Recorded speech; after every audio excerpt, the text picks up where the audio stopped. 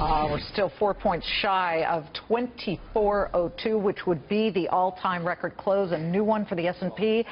So look, if we're right near, languishing near these record highs, it's really been a walk in the park with a few stumbles here and there for you, the investor, as U.S. markets keep hitting new highs. But with the summer coming upon us, is there danger of getting stock burn? That's the money version, Mark, of sunburn, right? Mark Matson is with us. Listen, you've got $7.6 billion under management. You don't want to lose it. You want to grow it. What are you doing with your clients' money right now? Yeah, look, I always tell investors that diversification is your buddy. And what investors always tend to do is jump onto the thing that's the high, and that would be the U.S. market. U.S. markets have been overperforming international markets for several years now. But I want to invite investors to consider that up to 45% of our portfolios are international and focused on emerging markets. Countries like Singapore, Malaysia, Mexico, even China and Russia. Yeah, if you add them to your portfolio, you can increase returns to reduce risk. But we've already seen a decent run-up in these first 6 months. We have this on our screen right now, where emerging markets up about 16%, Europe up 14% compared to the S&P, up 7%. Yeah, isn't this interesting? Because the narrative was, if Trump gets in, emerging markets and international stocks are going to get killed. And it's been the opposite. This year to date, emerging markets are up 16%. And who would have predicted that? Absolutely nobody. So don't try to predict the future.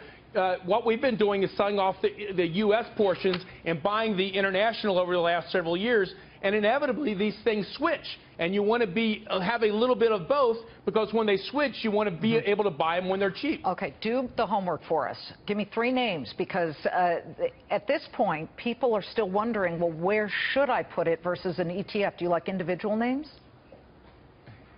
Well, I gave you some stocks there. I gave you Hyundai and Samsung and Alibaba, but I don't want investors to get myopically focused just on several stocks, because we are in over 45 different countries and over 16,000 individual holdings. I think it's a big danger to get too focused on one, but you do want to make sure that you're not gambling on individual sectors or individually stocks. It's a hard thing to stay globally diversified, because people see things that are hot, they want to jump on it and get rich quick.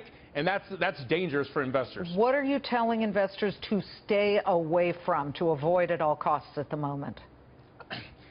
The biggest thing I see investors doing right now is they're getting greedy on interest rates. Interest rates are an all-time low. So what they try to do is they try to cheat out on the yield curve with long-term bonds, and then they try to cheat up with junk.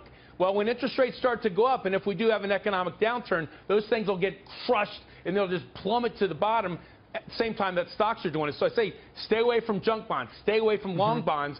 To the extent you have fixed income, high, short quality, short-term investments in securities to offset the risk of the equities. We got about 30 seconds here. Do you get the sense that we will have tax reform this year? And if we don't, does that mean the markets are going to plummet, or have they priced that in already? Boy, that's above my pay grade. But one thing I know about markets is that they always forecast the future, and that's always priced in today. Therefore, only random and unpredictable events are going to change things going forward. And how many times have you had a show where you're like, oh, this wasn't expected to happen, and look what happened to the market?